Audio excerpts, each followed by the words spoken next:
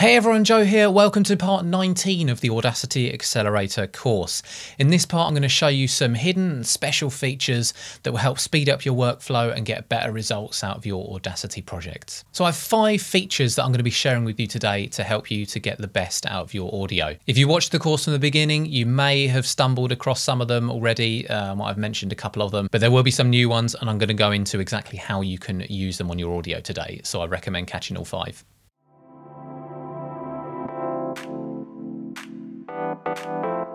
So the first feature I want to show you is labels. This is going to really speed up your workflow and help you keep organized. If you haven't already used labels, you'll find them in the menu bar under the edit menu, and then go down to labels and add label at selection. You can also press Control B or Command B to add one in. Now, if you've got a piece of audio in there, you'll be able to add labels just by pressing that Control B shortcut at different points of the song. So for example, at the beginning, you could have intro. Just by clicking in that little box and then typing a label, then you could have chorus 1. Oh my goodness. Then you could have chorus 1 and so on, and split your audio up. Then when you save your projects and reopen them, they'll still be there for next time. There are a couple of other things you can do with labels. You can use this to drag them around in case you make any edits to the music or to a podcast, for example. If you make changes, you can move these to suit. You can also go back into the labels menu and go into edit labels and then just view all of the labels you have here. You can then make changes to the whole thing. It can also be useful for cues. For example, if you're recording something and then you want to send your Audacity project to somebody else and they need to know where their parts are, or for example, or where they need to speak or answer your questions, you can have these labels in and just make really clear notes on what they need to do. And number 2 is the play at speed toolbar. You'll find this is one of the last toolbars on the top part of the screen. If you can't see it, you can go down to View, Toolbars, and click on Play at Speed toolbar to make it appear. Now basically what this does is lets you play music or whatever audio you're using at a different speed. So for example, this is currently on 1 at the moment. If we hit play as we normally do, or click play on the toolbar, it's going to play the music at the normal speed. But then if you drag this down, or you can double click and manually type in, say 0.5, if you click on that button again, the special play button there,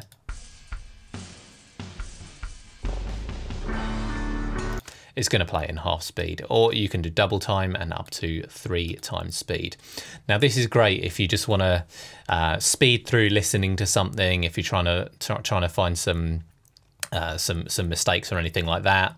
Or you can go in half speed if you're trying to learn a piece of music, you want to listen back to yourself playing and figure out where you went wrong. It's just another useful little tool. This next one, number 3, is one of the most useful tools there is when you're editing. If you've already seen the editing videos, you'll be familiar with this, but it's good to go over it because it is just that important. It's sync lock. So if you go onto tracks in the menu bar and click on sync lock tracks, you'll see these little clocks appear on all your tracks. Now, whatever you do to one, it's going to do to the rest of them. So for example, if I just highlight this top track and click delete, it's going to delete the same amount of audio from all the tracks. Likewise, if you want to move things around with the time shift tool, it's going to move everything in tandem. Now, if you don't want to move all of them, but you want to move some of them, just say the top 3, say the top ones are the vocals, and you just want to shift the vocals along. If you just add a label, as you normally would, Control B or Command B, and move this label track up to where you want the break to be. And there you go. You can see the top ones have those clock icons. They're sync locked. If we move those, now you'll see all those are moving along. And then the bottom tracks are in a separate group. Another useful tool, especially when editing, is Snap To. If you look right at the bottom of the project window here, you've got this Snap To option. By default, that's going to be off.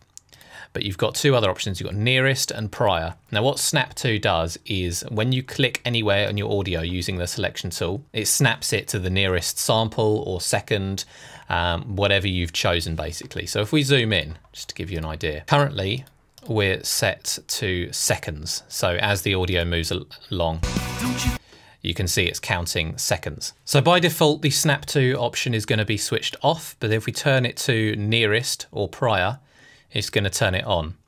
And what that's going to do, that's going to snap our selection to the nearest whatever is set here. So for example, we've got seconds set here. So that's going to turn on snapping for thousandths of a second, because that's the smallest measurement that Audacity can do in seconds. If you select a piece of audio, you can see that it's snapping at the bottom there. It's doing exactly 1,000th of a second each little movement we do. Whereas if that's off, it's just going to be smooth and it's less precise basically. So if you do need to do some really precise editing, Snap to can be very helpful. And the final special feature that I want to show you is probably the most useful actually. If you go into the tools toolbar here and select this asterisk, you get the multi-tool, and that basically does most of what the other tools can do but in one. So if you use this a lot and you get used to it, it can really speed up your editing process. So if I'm here, you'll see that the icon is the selection tool, and it will just allow me to select as usual. If you go up at the top, you've got the envelope tool, which allows you to do everything that the envelope tool can do.